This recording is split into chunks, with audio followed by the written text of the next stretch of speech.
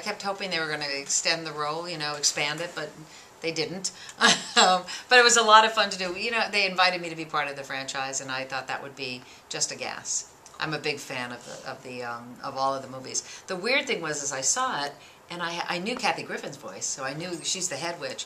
I had no idea which voice was mine. I could not pick out my own voice. And I was talking to Mary Kay Place yesterday. She had the same problem. She wasn't sure which voice was hers. So it's weird when you're suddenly a character and you read every line, so you don't know which ones they're going to pick. You have no idea. And it's out of context. You don't know the rest of the film.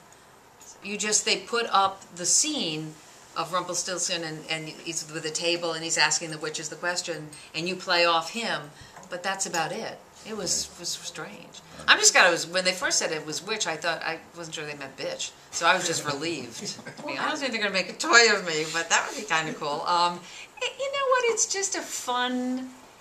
My part is so tiny, but the franchise itself is so large and so... It's just a wonderful, wonderful series of films. So I'm proud to even have a little part of it. It's just a neat little thing. It's, you know, in terms of my kids too, even though they're bigger, just that Mom did that is sort of, I think it means more to them than me interviewing the president on Today. That's sort of sad, but...